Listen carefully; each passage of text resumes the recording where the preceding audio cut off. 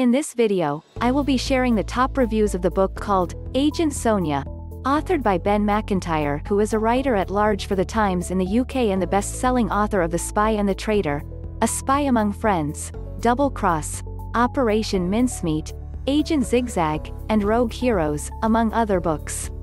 Macintyre has also written and presented BBC documentaries of his work. But before we get to the reviews, let's see a little bit of what this book is about. In 1942, in a quiet village in the leafy English Cotswolds, a thin, elegant woman lived in a small cottage with her 3 children and her husband, who worked as a machinist nearby.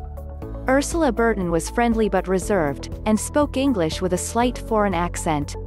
By all accounts, she seemed to be living a simple, unassuming life. Her neighbors in the village knew little about her.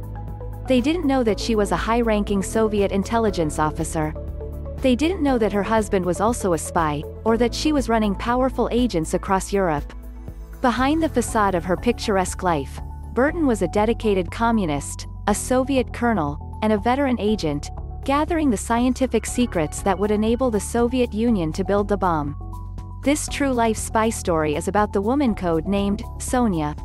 Over the course of her career, she was hunted by the Chinese, the Japanese, the Nazis, Michigan 5, Michigan 6, and the FBI, and she evaded them all. Her story reflects the great ideological clash of the 20th century, between communism, fascism, and Western democracy, and casts new light on the spy battles and shifting allegiances of our own times. With unparalleled access to Sonya's diaries and correspondence and never-before-seen information on her clandestine activities, Ben Macintyre has written a history of a legendary secret agent, a woman who influenced the course of the Cold War and helped plunge the world into a decades-long standoff between nuclear superpowers. Now let's get to the reviews. Dem from Ireland says, born to a German Jewish family, Ursula Kaczynski was a German communist activist who worked for the Soviet Union in the 1930s and 1940s. From planning an assassination attempt on Hitler in Switzerland to spying on the Japanese in Manchuria to preventing nuclear war, or so she says, by stealing the science of atomic weaponry from Britain to give to Moscow. I really enjoyed this book and couldn't stop listening. It's impeccably researched and extremely well written. Reading this, you just can't help getting caught up in Sonya's life as a spy. The lengths she went to for a cause she believed in. I found myself conflicted as to why she would risk her children for her beliefs. This is my first Ben Macintyre book, and I just wished I had purchased a hard copy of this book for my real-life bookshelf. I listened on Audible and the narrator was excellent, but I can't help wonder if the hard copy had photos and maps to go with the story. This is always a concern I have with listening to non-fiction on Audible.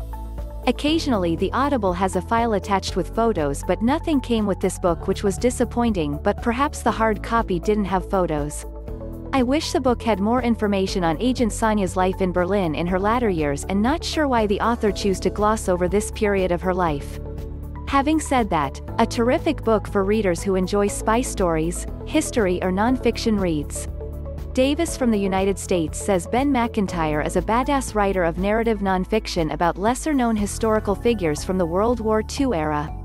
I read and reviewed his blockbuster, A Spy Among Friends, Kim Philby and the Great Betrayal, which was published in 2014. When I was invited to do the same for Agent Sonya, I didn't hesitate. My thanks go to NetGalley and Crown Publishing for the review copy. You can buy this book now. Her real name was Ursula Kaczynski, and she was a German Jew. Hitler came to full power when she was visiting China, and her entire family fled. Born before the Russian Revolution, she lived until after the fall of the Berlin Wall, and so her lifespan encompassed the entire duration of the Soviet Union. An unusually intelligent woman, she was drawn to communism by the horror of fascism, and by the misery created by the disparate wealth that was right in front of her. The Chinese peasantry was so wretchedly poor that she found dead babies in the street. Starving mothers sometimes concluded that they might be able to save one child, but they surely couldn't save more than that, and they were forced to make a tragic choice. This, in spite of the vast and opulent wealth of the most privileged classes, was obviously wrong, and there appeared to be only one way around it. She signed on to be a spy for Moscow. Maine from the United States says Ben Macintyre has done it again, produced a jaw-dropping book about 20th-century espionage. Sonya, born Ursula Kaczynski, lived a long life in service to the causes of anti-fascism and communism, starting 10 years before the Russian Revolution and extending decades after the fall of the Berlin Wall and the collapse of communism in Eastern Europe. Her travels and accomplishments would be unbelievable as fiction. As history, they are flat-out amazing in themselves, and even more so because she did it all while being a loving wife and mother. Born into an intellectual German Jewish family, she was keenly aware of the growing power of the Nazis. Much of it she viewed from afar, though, because she and her architect husband were living in Shanghai, where he was working. Appalled by the state of the Chinese working class and the growth of fascism, Ursula was soon recruited to spy for Soviet military intelligence, working with famed agent Richard Sorge. Always willing to obey the orders of Moscow Center, Ursula moved from Shanghai to Poland to Switzerland to England, shedding husbands, partners along the way, but accruing children. Her hair-raising escapes from danger are mostly attributable to her wiliness, but as Macintyre makes clear, there's a little secret sauce in there too. And that's sexism. Ursula was so outgoing, so charming, so at ease with all kinds of people, even Nazis, and so housewifely, that nobody ever seemed to think she could possibly be a Soviet spy, no matter what the evidence, and it reached the point where there was plenty. Essel from Canada says, "I can't imagine being Sonya. What a life." Sonya is the code name for a woman of German Jewish descent who was enlisted as a Soviet spy in her 20s. She lived in China, the Soviet Union and Switzerland, and ended up living in England for several years, seemingly as an English housewife, but meanwhile passing important secrets to the Soviets. Later in life, she lived in East Germany, where she became a children's author.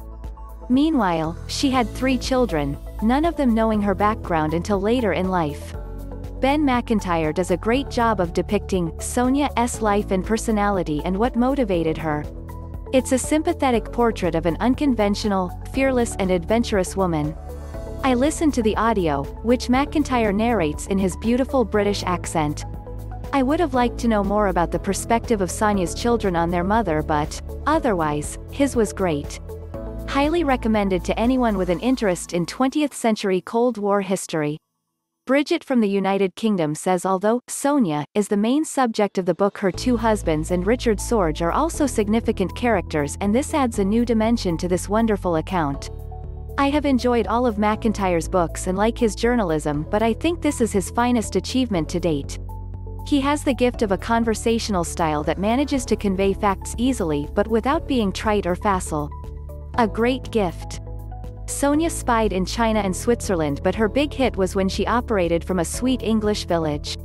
Bicycling along country lanes, she could have been a vicar's wife out for some innocent brambling rather than checking out a dead drop with instructions from her Soviet handler. The bravery of the men who parachuted into Germany just before the collapse of the Reich to assess bomb damage took my breath away. They used cutting-edge technology to communicate with high-altitude Allied planes, and Sonya made sure Stalin's subordinates got a peek at the kit. Just one highlight of this excellent book. I have provided the sources of this video in the description, please feel free to check them out. Thank you for watching this video. If you like this video, then please subscribe to the channel and share this video.